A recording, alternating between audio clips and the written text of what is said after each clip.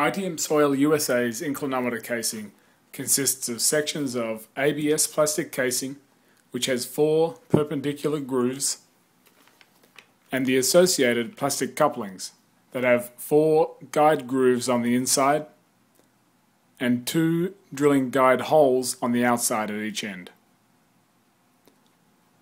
There are 2 methods of attaching the couplings. The first uses rivets, and the tools required for this installation include a hand drill with a 1/8 inch bit, a rivet gun, and 1/8 inch medium-sized rivets. The second method uses self-tapping screws and requires the following: a hand drill with a Phillips head bit, and 1/8 inch small self-tapping screws.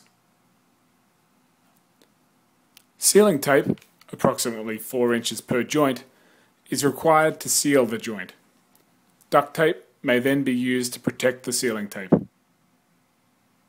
To install using rivets, simply insert the casing into the coupling like so.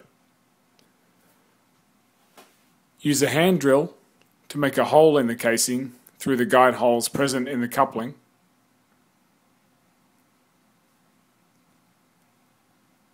Insert a 1/8 inch rivet into the rivet gun and pop a rivet into the hole.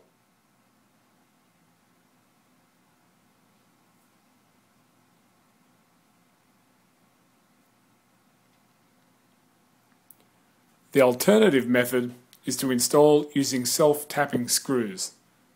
To demonstrate this, I'll change the bit to the Phillips head.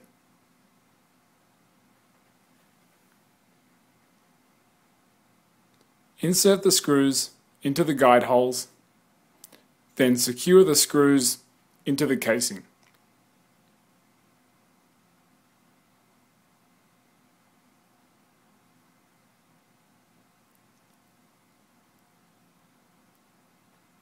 The joint must then be sealed so as to prevent the ingress of grout into the casing. Both the joint and the rivet or screw holes must be sealed. I will show this now using 4 inches of sealing tape. However, other tapes may be used depending on your preference. Wrap the sealing tape around the joint several times to ensure a watertight seal. Be sure to cover the rivets or screws to avoid any ingress of grout into the casing.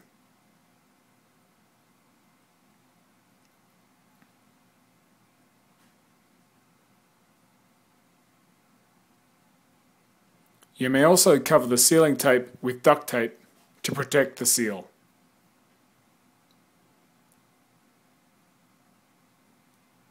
On site, we recommend that each length of casing be fitted with a coupling prior to installation in the borehole.